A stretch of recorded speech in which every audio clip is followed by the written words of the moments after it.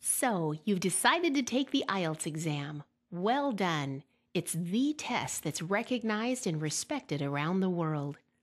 Here, we will look at the criteria of pronunciation. This is one of 4 criteria on which you will be tested. Look for the other 3 criteria in other videos. This criteria focuses on the accuracy and variety of pronunciation features, which include individual sounds. The spelling of a word can sometimes confuse this. For example, euphemism. Word stress. Stressing the wrong syllable in a word is a frequent error. For instance, it should be mistake, democracy. Word stress can be confusing when it changes with different parts of a word family. For instance, photograph, photography, photographic. Sentence stress. For instance, the way that some words in a sentence are emphasized or slightly louder. For example, if I were you, I'd go by bus. Intonation. The pitch of your voice changing as you talk. Monotone intonation is typical of someone who has memorized long responses. This may result in lower test scores. Chunking.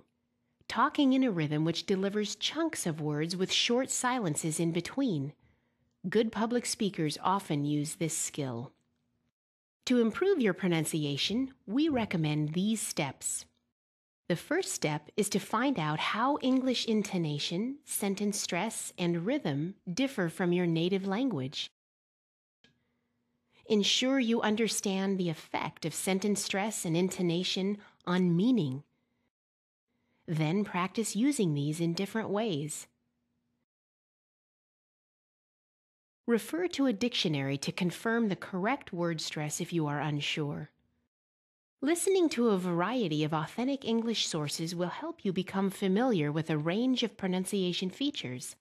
For instance, listen to the BBC Radio or the Voice of America in whatever subjects interest you. Even if you're not listening closely, having the radio or television on in the background can help attune you to the rhythm and intonation of another language. Don't rush when you speak. That's a common mistake. You might skip sounds or words. It's better to speak clearly. Recording yourself can be very useful. Try to apply what you've learned about the different features of pronunciation in English. Chunking is a particular skill you can develop by recording yourself. The face-to-face nature of the Ielts speaking test encourages you to develop the skills you will need to interact successfully with English speakers.